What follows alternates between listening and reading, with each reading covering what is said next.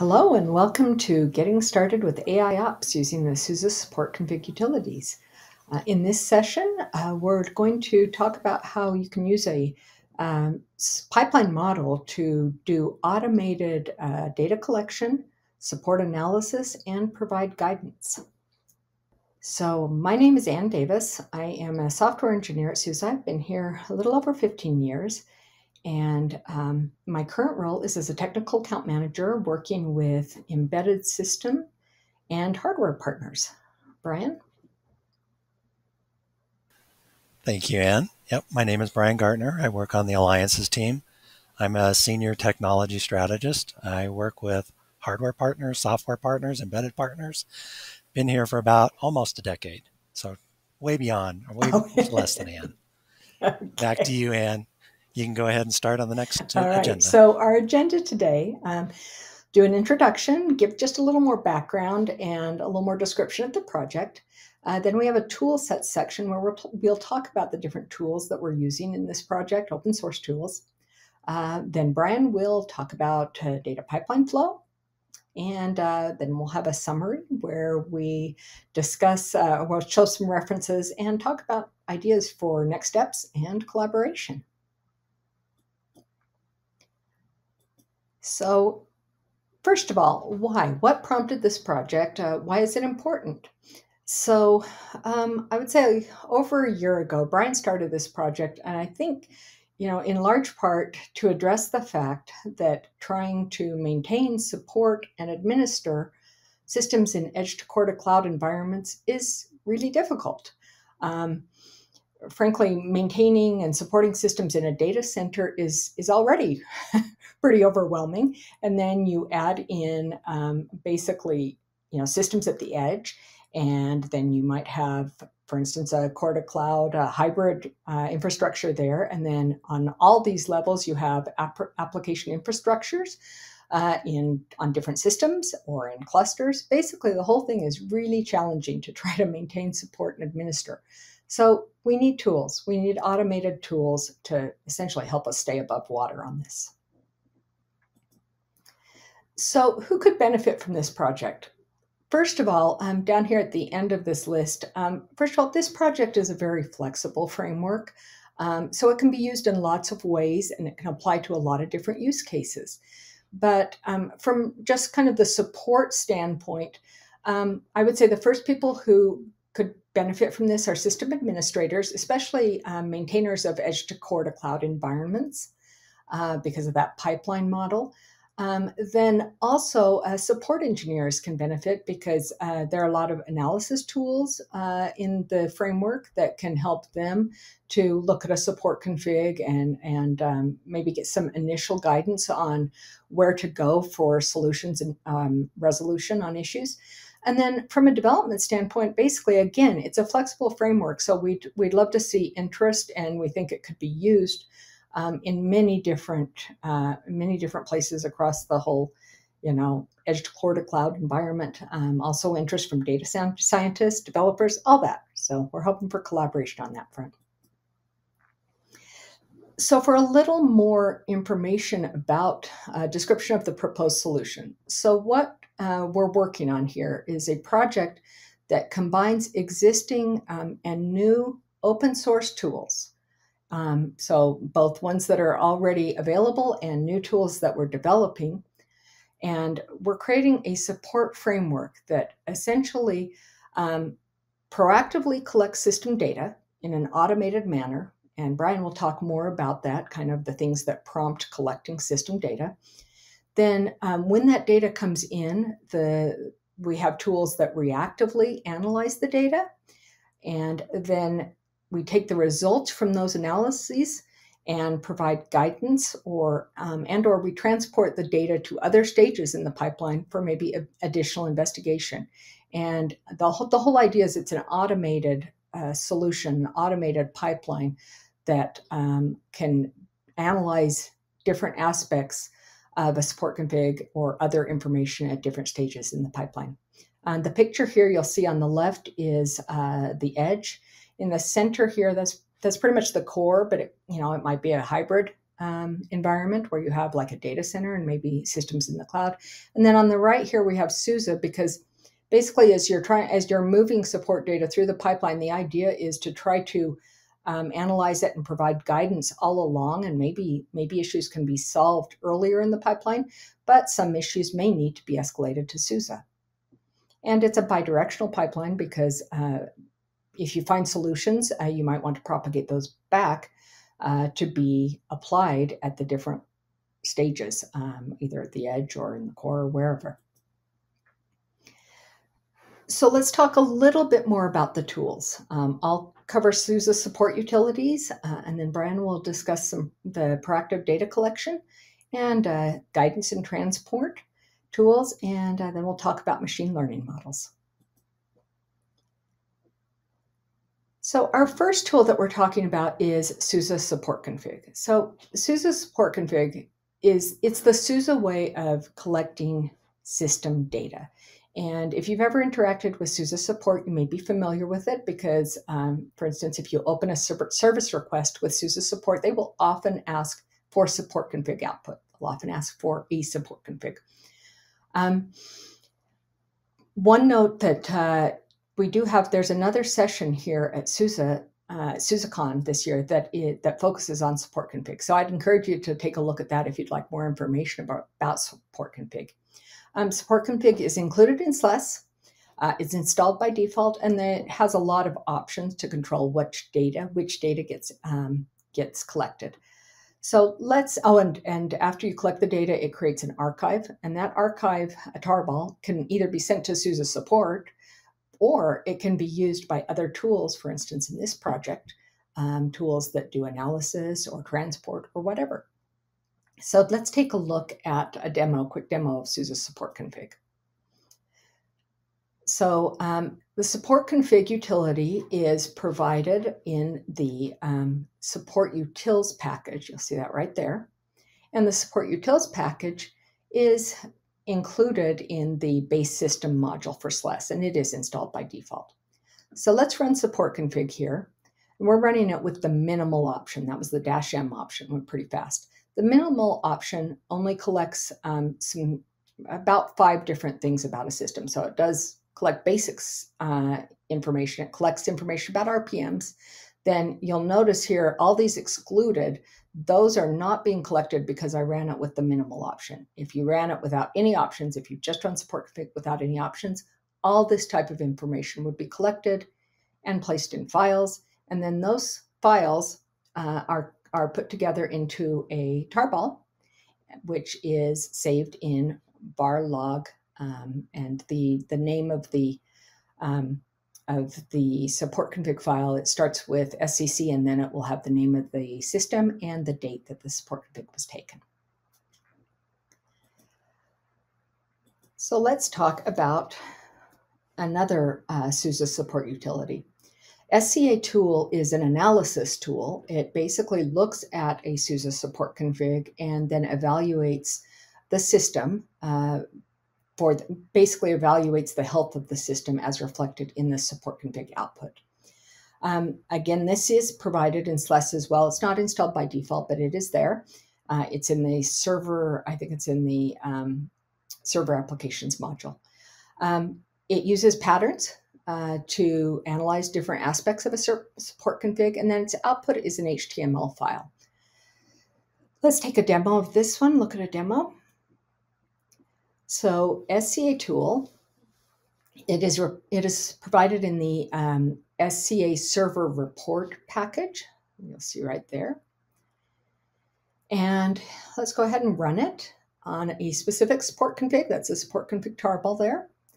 And you notice here there are a bunch of patterns. It's applying 244 patterns to check different aspects, different parameters in that support config. And once it finishes that analysis, it's pretty quick here, actually, it will create an HTML file right there. And then if you look at that HTML file, you can see there's information. It gives you the basic information about the system from the support config, and then it also covers a bunch of aspects or covers areas like critical issues, warning issues, etc. And then any of these issues that you see listed there, they are links you can actually go check on. You can actually click on them and they will give you more information about that issue that was found as critical or whatever. All right. Whoops, I'm sorry, Brian. I clicked quickly. Go ahead. Yep. And this is the proactive data collection, and it's basically called a Ludo. And if you want a hint, that is what it stands for, as translation in Esperanto. But there is a GitHub source, and you can do that. You can download the source, or you can go to the open build service like showing up here to install the package, basically adding the repository and then installing the package. And its job in life is to start looking for hints and see if there's any clues that would make sense to grab content. So as you can see here, we're running it, the Alludo command. And there is a simple comp file that says, what do you want to run, what do you want to check, and where do you want to put the output? And the goal of this is to collect the hints and bundle it with a support config to give us more information. And what you're seeing here, the highlighted thing, is we use the Etsy machine ID to make a unique output for this. But it is running that, and if you look over on the slide in the words, two of the hints that are running are looking for Btrfs snapshots. And you'll see here when I did run it, in that directory, there's a timestamp put there to the new one. And because this is the first time it's run, it went back to day 0, time 0 for seconds to compare that to. And you'll notice if you look at the report that there was like 15 things in Btrfs snapshots that were available. And it does the diffs for you for each one of those things. So now you can see what happened since the last time it ran. And in this, you can actually look in the output again and just get an idea. And that's where it threw it with the transport, which is just in /temp. But if I run it again, you'll notice that it goes, there's not really anything that's happened since last time. There are no more snapshots. There's no journal CTL output. So therefore, Alludo is done, and it just created that bundled version of support config. And with that, Ann, I'm going to hand it back to you to go on to the next tool that we can talk about. Thank you, Brian. So the next tool is SCAL0. This is a new tool that we're developing that so it's not like a support config or SCA tool that is included in SLES, but we are basically there's a GitHub project for this, and that'll be provided in the references.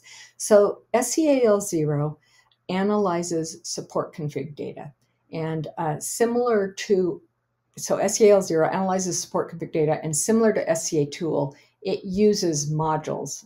SCA tool uses patterns, but SCAL0 uses modules to analyze different types of data. That means it's also, we could expand on it. So we'd love to see new, we need to write other modules, additional modules for it. So the outputs from SCAL0, it gives a long form report to standard out. But in addition, it creates a file with name value pairs with all the data that is included in the long form report. And it also has results for each category that it's checking, a thumbs up or thumbs down result. Then these results can be parsed by other tools in the framework and used to determine what to do, what guidance to provide, or where to move this information through the pipeline. So let's look at how SCAL0 runs. So we're going to go ahead and run it. First of all, let's look at how it's provided. It is provided in an SCAL0 package, and there is a SUSE data package that goes with it. The last two things on that list are actually, or the last three things on the list are actually from the SUSE Support Config Utilities. So if we go ahead and run SCAL0, we are going to state the output file we want to create. That's the name value output file. And then we're running it on a support config. That's the SCC file you see there. And The output, basically, you see a lot of information. Some of the information that differs from SCA tool is we have information about system certifications here and things like that. So that was that was a very quick run through, but hopefully if you're looking at this later, you can go through this this recording again and take a look at the different things that SCAL0 provides. So Brian, turn it back over to you. Thank you, Ann. And I want to talk about next the assess and the evaluate thing. Okay, so now we have a set of tools. And like Ann mentioned, all of these things are very modular. They can be included in whatever form we want. And you can add them, subtract them, ignore them, do whatever. So the next one is that assess and evaluate. And if you look that up in Esperanto, that'll be taxi. And Ann, if you want to go to that next slide.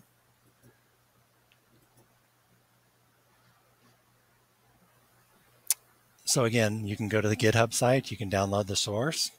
You can do the same thing as before because there is a RPM package built up on the Open Build service and you can install it.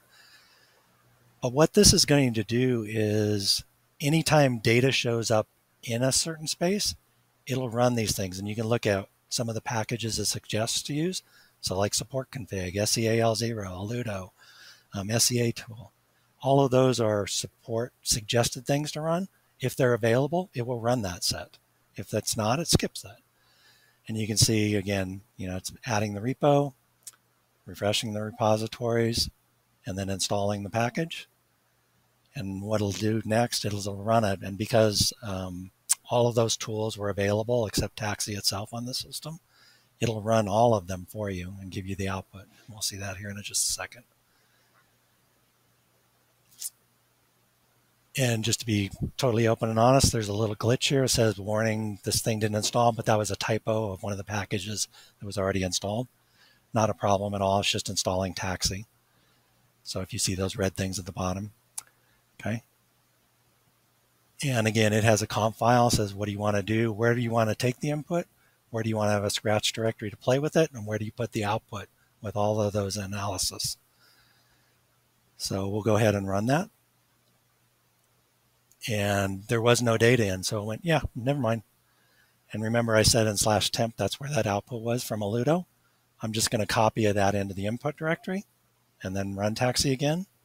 And you'll see it's running all this stuff now. And it did that all very quickly. And you can see it took the report output for Alludo. And this should look familiar to when we ran Alludo. Okay, it shows the ButterFS issues. Next, we'll look at the SAL0 output, and again, looking at that report and whatnot, you can see it found the OSs, it found the kernel, and you can see thumbs up and thumbs down, the 1, 0, -1 output. And then the SCA tool is also running, and this is just the cursor's way to look at the web page. But with that, we now have Taxi evaluating things and deciding what to do. And so with that, Ann, let's go back to you for the next step. All right. Actually, Brian, I think we're to you here. Yep, and this is the data pipeline. So this is a representation of I do it in the model of a water flow. So that single node that ran Alludo is what I call a droplet. And then it trickles into another system that could be a puddle. Okay, so it's going again here and showing you that. But it collects that data and then it goes to the next. And it goes to that puddle, that system, and that system runs some things like the Taxi thing to come up with output. And that sends it to a pond where it can run even more stuff. So you can see how in this data pipeline flow that any of these things could be anywhere. It could be at an edge, that droplet could be the node at the edge. The pond could be a gateway that's accumulating all those edge devices. Or that puddle could be for a bunch of systems that are like your database, your mission critical servers. You can do this anywhere you want, however you want, and it is very modular to do this. And again, the pond could be another thing, and we'll talk about that in a minute. But I want to highlight the fact that if you were looking at the pond thing, you'll see there's a new thing to SCAL0 plus, and I'm going to hand that to Ann to explain that. Okay, thanks, Brian. So SCAL 0 plus, this is a machine learning model for doing further analysis on a support config. So SCAL 0 plus, what it actually is in the SCAL 0 plus package, you'll find SUSE internal modules and data sets for SCAL 0. So it's a SUSE internal package at this point in time.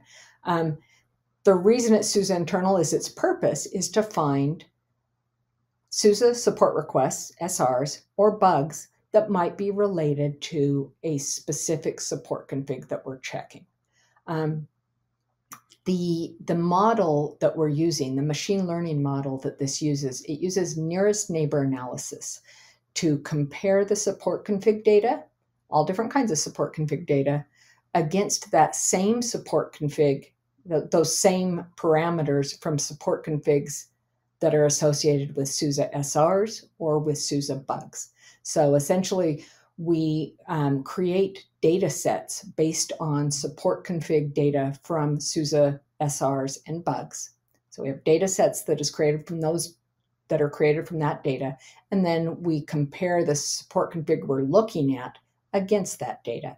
And then we use nearest neighbor matching, nearest neighbor analysis to try to find the best matches.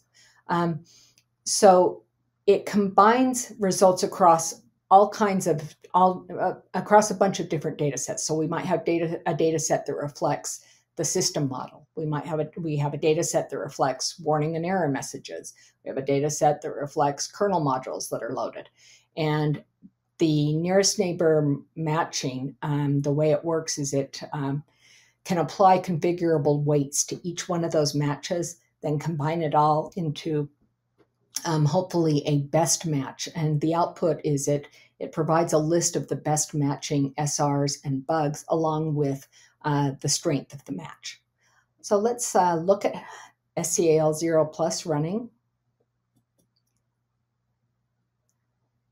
And again, it's not its own product. So basically, we're going to install to run it, and this would be SUSE internal. We're going to install the SCAL 0 plus package. And you'll see here, we're looking at what is installed. So you'll notice there's an SCAL 0 plus package, and there's also an SCA datasets package. That's what provides those internal data sets. So now we're going to go ahead and run SCAL 0, and we don't have to do anything different. It runs just because those data sets are there, then the SCAL 0 run will do that internal checking for SRs and bugs. So we run it against a support config, and it provides the same output that we saw before with SCAL 0. However, at the end, you'll notice it's checking SRs and it's checking bugs. And then it gives a score between 0 and 1 for any of those.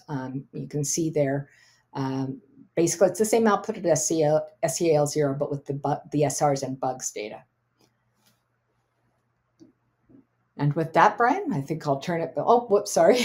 So let's look quickly at the name value pair output that it provides. Same kind of thing, but that was very quick. So hopefully you can see it if you go back through this recording. With that, Brian, I'll turn it back over to you. Thank you, Ann. And you can go ahead on to the next slide. And this is an overview of the entire pipeline, okay, and also where the models will show up and whatnot. Let's start at the lower right. That's, again, those individual nodes, and they could be anywhere from the cloud to a mobile device, okay? And those are the droplets, where that initial acquisition of data, that proactive capture. And something I didn't mention earlier in the Ludo space is there's a systemd timer that you can set up and say, I want to run this every 4th hour, or every 3rd minute, or once a week, or every 3 months. You can run it whenever you want, and it can collect that data.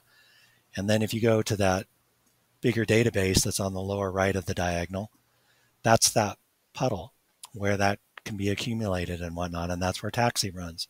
And it can run all of the tools that you put in that place, and even modularly, you could probably even run something that you want to run there too. And then like Ann mentioned, once that is run, and we'll talk about this more in a minute too, it can go above the diagonal into the SUSE space and run SCAL0 plus and give you more detailed information about bugs or things like that. And what you might kind of realize too, if you look at the upper left, the data lake, where all of that data is for all of those support configs that have come in over the history of SUSE, that's where those nearest neighbor models were generated from. And so when I have a certain OS, I can do that comparison and I can find out, oh, there's a pattern from SCA tool, or there's a bug or a support request that matches this. And now you can see maybe a little bit why we call that L0. It's kind of like a helper for support people, whether you're the customer side on the lower right or you're a support person on the upper left from SUSE, that it gives you the quick way. It's kind of like a search enhancement to give you quick information. So now you can see this entire pipeline. And again, the data, the models flow from that lake in the upper left all the way down to potentially the puddle on the lower right, okay? And even potentially all the way to an individual node if you want to run taxi way down there, you could. Okay, next slide in. And just to give you, because again, and I always joke about this, software is never done, it's just released. That's what we're doing with this, is we're doing incremental releases to go farther and farther down this path. So if you look at that first column, all those packages are available, and the reason they're starred is we're starting to build them as containers to maybe try and run them that way as well, okay? In the middle column, you saw how I had a very wimpy transport of just copying to like a local mount or /temp or something like that. We're starting to add protocols to now move the data in a more efficient manner to wherever you want for that next level of the data pipeline. And then like Ann mentioned with the SCAL0, the report output, the name value pair, we're starting to come up with a schema that if you have some tool to run and you have that name value report, then farther down we'll have a parser that can analyze all of the things that were run and come up with a step of guidance or notification or whatever you want to happen. So again, if you're on the lower right quadrant of that diagonal as a customer, you can get a lot of the input. You can get a notification, you can get an email saying this is what we found, and it could give you the guidance of you might want to move that over to the support thing because we think there's probably something like that that might be relevant. Next slide in. And to wrap up from a summary, we'll just do a quick, and you can hop to the next step. So just to give you an idea again with the project status, again, it's in a ready to try mode. You can see we've done this all. We can play with this and do this.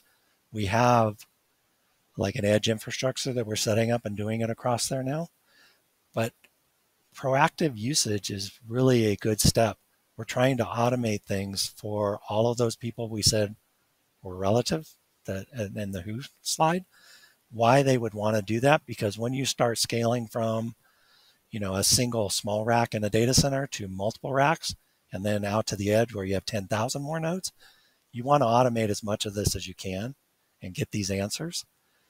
And we've already started again doing that parser and assessing the current state and getting that notifying working and guidance to give you an idea of what to do next.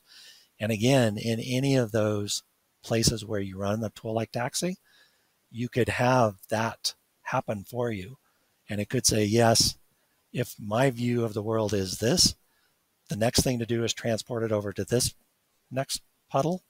Or if I have this view, no, just send an email because I need to file a support request or do something, okay? So you can do it multiple ways because the configuration files are configurable and you can do that. And on to the next slide, Ann.